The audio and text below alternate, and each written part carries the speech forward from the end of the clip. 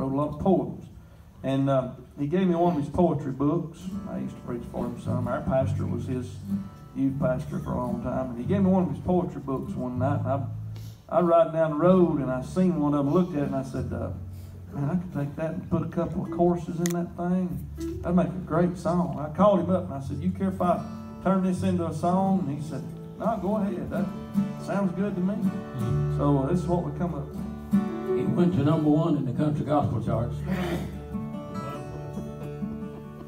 1, 2, 3, 4.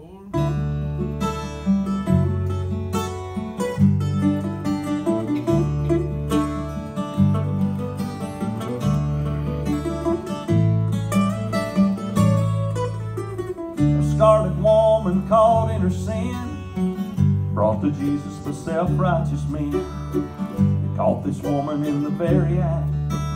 We all saw her, that is a fact. We're not dumb, we already know what Moses wrote down a long time ago. But we came to see what you would do with this woman of scarlet hue. He wrote love letters in the sand, love letters in the sand. They stood around with stones in their hands while he wrote love letters in the sand.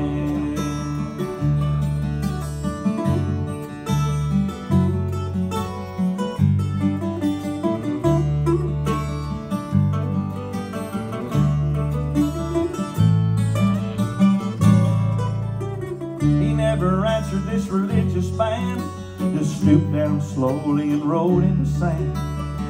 Then in a firm, compassionate tone, said, for him without sin, cast the first stone. Kneeling down as he had before, wrote those beautiful words once more. There in the sand knelt God the Son, and they left him one by one as he wrote love letters in the sand, love letters in the sand. They stood around with stones in their hands while he wrote love letters in the sand. Then raising himself, he looked in her eyes. Who condemns thee now, O daughter of mine? No man, Lord, was her humble cry. And Jesus said, neither do I. But he wrote love letters in the sand,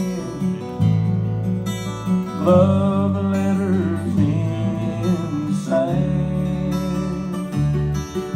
They stood around with stones in their hands while he wrote love letters in the sand.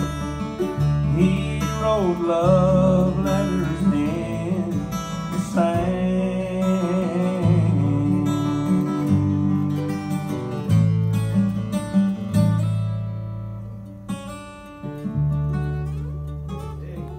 Unless somebody's got one they just got to hear.